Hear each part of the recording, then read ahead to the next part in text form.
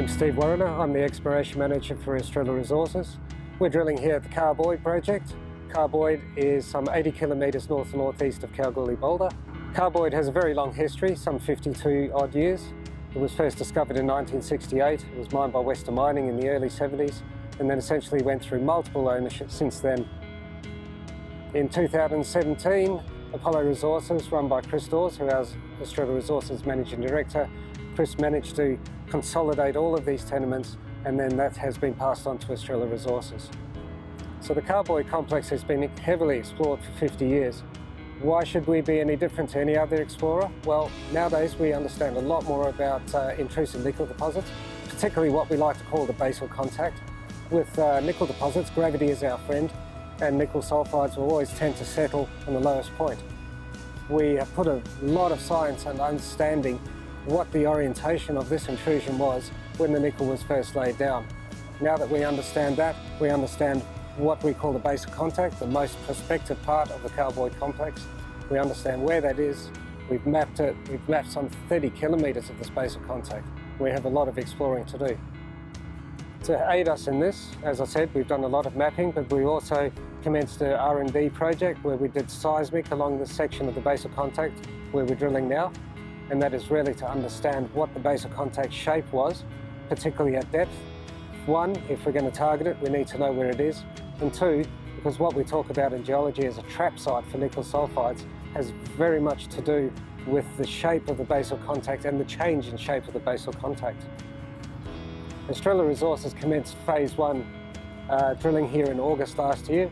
They drilled a couple of drill holes with Neil Hutchison. They located nickel sulphides on the basal contact, essentially commenced phase 2 drilling, which was to step back with a diamond rig and really understand what they'd look like. That's where hole 30 came from. That was an absolute cracker of an intersection. Massive sulphides on the basal contact, wonderful. Phase 2 then commenced to expand on that initial discovery.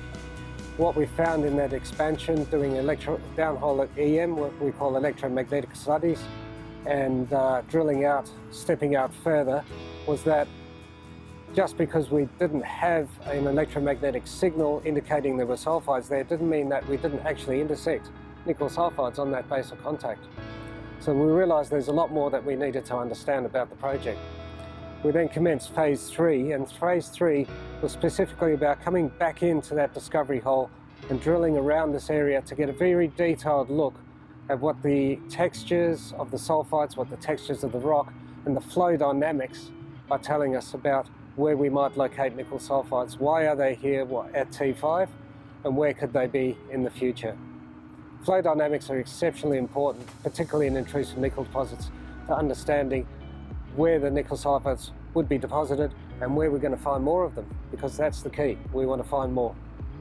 We also suspect that the nickel sulphides that we found on the basal contact here at T5 are in some way linked at depth to the nickel sulphides that were mined at the Carr Boyd mine, sub 1 kilometre south of us. The depositional environment is very different for the two.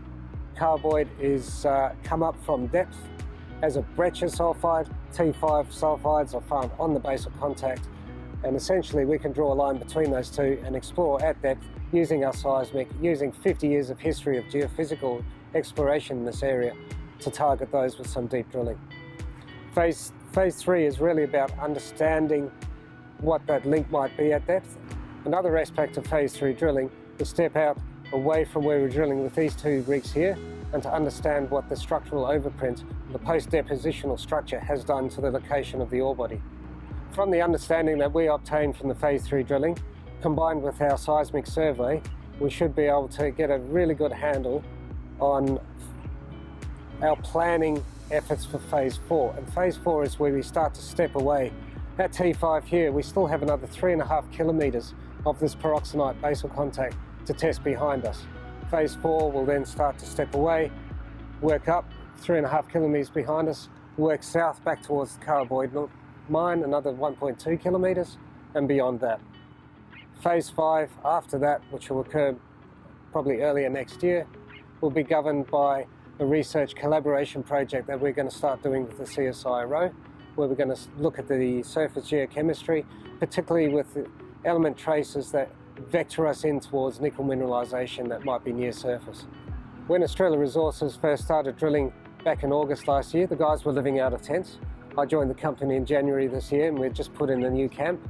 Camp houses 16 people. At the moment there's 18, a couple of caravans. We're at capacity and it's really been beneficial to our exploration push here. It can get really cold in winter like it is today, really hot in summer, and for us to retain people in this environment, we really need to provide some sort of facilities for them. Apart from the camp, Estrella Resources has put in a fully functioning core yard, offices, fuel bay. We're really here for the long haul. As an exploration geologist with 20 years of nickel experience, I'm really excited about this project. Carr Boyd is old, it's a very old intrusion and it has a lot of potential. The size of Carr Boyd is around 180 square kilometres. We've got 30 kilometres of base of contact which hasn't been explored. When I say that, there's about 5 kilometres of base of contact that has been explored under 30 metres depth. The rest of it is completely open. Really excited time to be here. I feel that the Carr Boyd Nickel project has a really bright future.